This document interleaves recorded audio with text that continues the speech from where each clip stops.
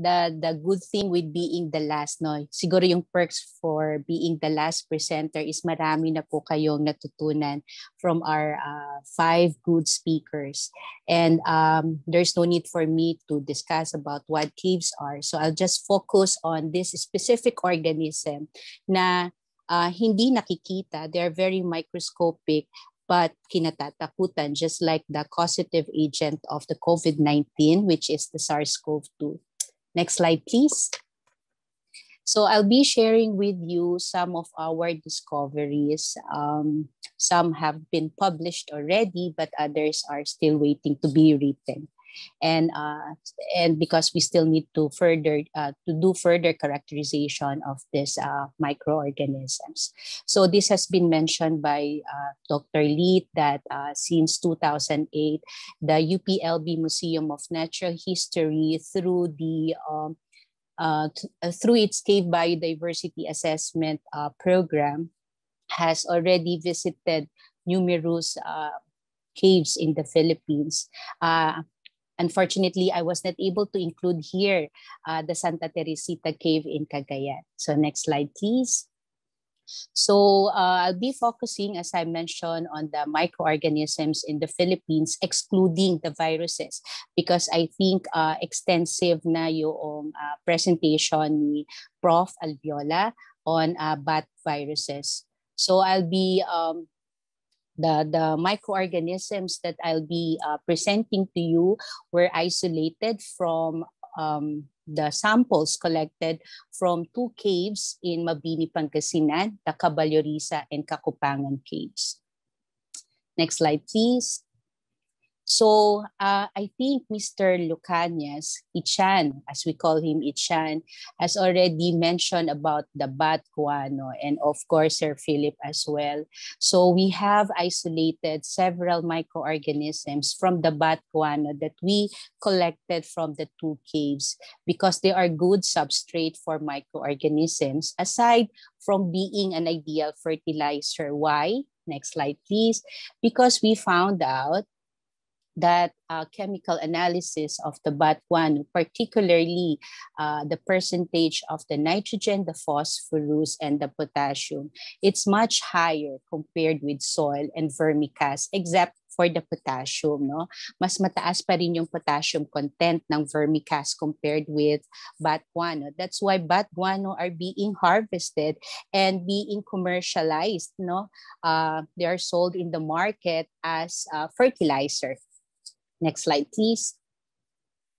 So in one of our studies, and I think one of my co-authors is here, Mr. Andrew Montesilio, we have published the metagenome, the first in the Philippines, on the metagenome of the Philippine bat guano, which were collected from Caballerisa Cave. And you can see just for the bacterial diversity, napaka-diverse nung napakadami pala ng klase ng bacteria ang matatagpuan sa bat guano pa lang. And interestingly, Streptomyces species, a bacterium, is very abundant in the core microbiome of the bat guano through the high throughput sequencing that we use. And Streptomyces, next slide, please. No, I'm so sorry. Aside from that, by analyzing the functional profiles of the genes present in the bat guano, we found out that these genes are involved in the metabolism of different biomolecules, including carbohydrates, lipids, nucleotides, and they can really produce, they have this potential to produce secondary metabolites such as the antimicrobial. So very familiar na tayo dito because as there is this emerging and re-emergence of infectious diseases, kailangan natin meron tayong backup or standby na sources ng antibiotics. Okay, next slide please. So ito po yung sinasabi ko that the isolated Streptomyces is found active against several species of Bacillus, and also some gram-negative microorganisms, which I have not included in this slide. So we are now proposing 2 new possible species of Streptomyces isolated from the Caballerisa cave. Next slide, please. So we have also isolated several methylotropes. No, they are those bacteria that utilizes C1 compounds. So this includes the methane and the methanol, and they can be a potential source of cheaper and cleaner fuel and chemicals. So you will note in this picture the polyhydroxybutyrate being produced by some members of this methylotrophic bacteria. And saan natin to pwedeng gamitin? Next slide, please. So these are the different methylotrophic bacteria that we have isolated from the bat guano. The same bat guano that we collected from the Caballerisa cave. And next slide. So the PHB can be produced, that can be used, no? This microorganism or this bacteria that can produce the PHB can be used for the production of biodegradable plastic. So medyo mababawasan na yung ating consumption ng plastics na isang environmental pollution. Next slide, please. So aside from these, we have also isolated microorganisms that have been reported with biomineralization applications. So if you have heard of the microbiologically induced calcium carbonate precipitation, they can be through the action of this microorganisms, especially those that may mga boxes like the Sporosarsina and I think the Rhodococcus, no? And the Arthrobacter. So the MICP is being used as binders, soil binders. And they can also strengthen the soil and stabilizes it. Yung ginagamit sa ating structural construction. And then bricks, they can be used as in the production of bricks. Actually, there is a graduate student in the Institute of Biology in UP Diliman who has successfully produced bricks from microorganisms, especially those that that produces the ureates, releases the ureates. So aside from this microorganism, particularly this bacteria, balik po tayo dun sa unang slide. Okay, thank you. Can also be used for bioremediation, for the removal of chemical wastes, no?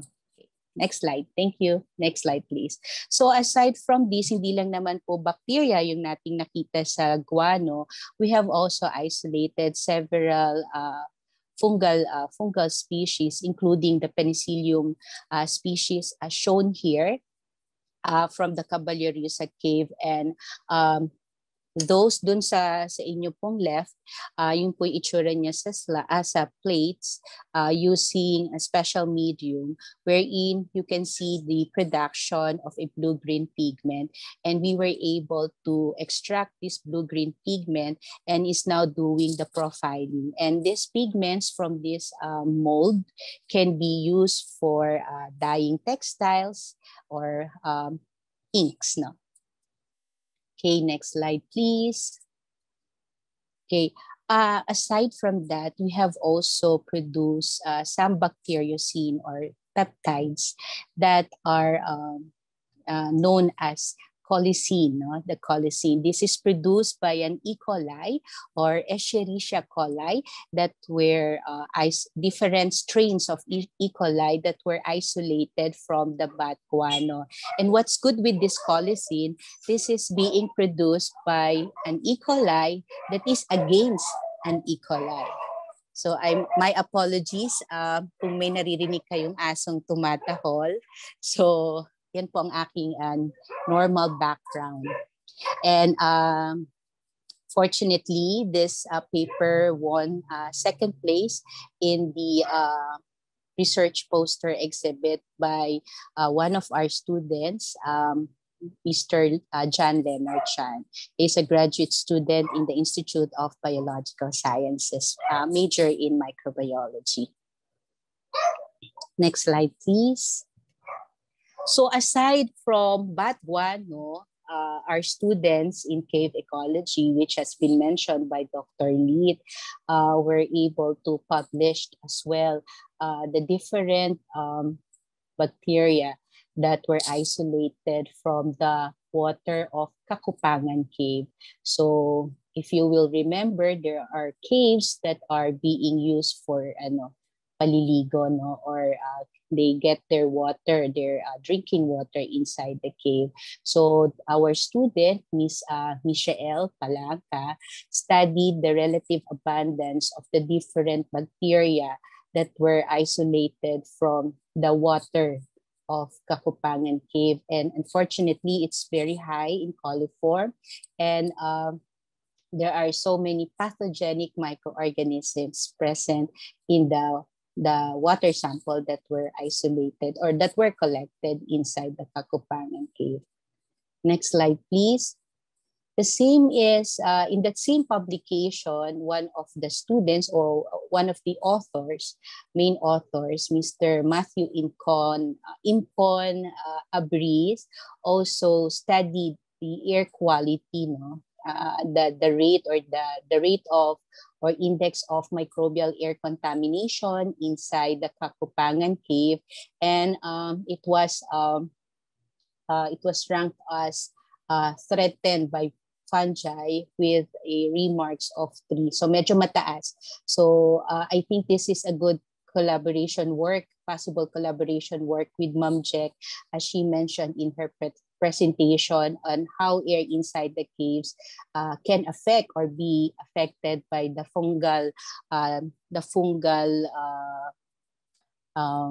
population or the fungi that are present inside the caves. So we have here Mr. Abris listed here the different fungal species that he isolated from the Kakupangan Cave, including the Aspergillus, the Penicillium, Cladosporium, Fusarium, and at a certain level they can be pathogenic, especially for those with immune compromise. Next slide, please. So there are many challenges as we work on caves. I think ito yung mga na-recycle ko pa old slides. But still, I would like to spell out caves based on C for comprehensive coverage. DENR, our friends from DENR and the RCC, even our speakers have mentioned that there are more than 2,000 caves in the Philippines. And this is where NICER Caves will come in. We will be helping, of course, the Regional Cave Committee and DNR in doing this work. There are so many caves in the Philippines, and mas maganda tulong-tulong tayo, no? So at least man lang how many % of this 2,000 can be explored and studied. Assistance, we need technical and financial assistance, and we are very grateful to DOST for the trust that they have given us, and of course to UPLB. Sabi nga po, masama naman pong magyabang, pero na-mention na po nila Dr. Leet at nila Dr. Gonzalez that we have the expertise in the MNH. So pwede kami makapag-provide ng technical assistance. Valuability, sinabi po ni Sir June na ang caves ay hindi lang for scientific, no? It can be for educational, cultural, historical, economic, and even aesthetic. So marami po siyang pinaggagamitan or paggagamitan. And again, I mentioned the expertise, and I'm sure DNR will also be very much willing to help us, no? In this NICER program, and of course sustainability, and this can be done with our partnership, not only local but international, with our curators, and of course our students who have been helping a lot in the isolation sa amin po, no, sa micro. Marami pong mga estudyante ang nakatulong And they have isolated a number of microorganisms na until now ay pinag-aaralan pa rin namin, given their very limited time to work on their special problem. And we are very thankful to all our partners. Next slide, please. So again, we are very thankful na naging programa. Hindi lang siya isang programa, kundi isang NICER program ang CAVES sa UP-LB-MNH. And I agree with Sir Philip na noon ay na-envision ni Dr. Lit ito na maging unique na niche ng UP-LB-MNH research. And ito na, Sir, na isa sa katuparan na po natin ang ating mga pangarap. So next slide. So I am so grateful kasi I am part of the Project 4. And with me are the team that will be working on the different, that will be working on the microbiome of batgat and guano from caves in Calabarzon. So na-mention na po ito ni Dr. Gonzalez on why are we going to do this, but this project is with 4 studies. So the first will be the comparative microbiome studies. So it will be headed by Professor Andrew Montesilio with Mr. Bonnie Datul in the house as the research associate. And then the phenomics and genomics of selected functional and pathogenic bacteria and fungi. And we have our, of course, through the expertise of Dr. Noel G. Sabino and Dr. Ramilo Jose D. Flores of the Institute of Biological Sciences, and with the research associate, Ms. Eroline Ann Benitez. And for the study 3, we will be establishing a resource center of cave microorganisms. And I'm very happy that the members or faculty of the Institute of Computer Science by Professor Fermin Roberto Lapitan, Professor Arian J. Hasildo, and Professor Myla Risti Anacleto ay kasama po namin with our computer programmer, Mr. Aaron Magnaye. And this has been mentioned by Dr. Gonzalez, that part of our project is the creation of a biosafety manual for the handling of these organisms, especially bats. So from the field up to the laboratory. So we will also be doing risk assessment as basis for this standard operating procedure. And I think that's the second to the last slide. And that's it. Thank you very much. Back to you, Michelle.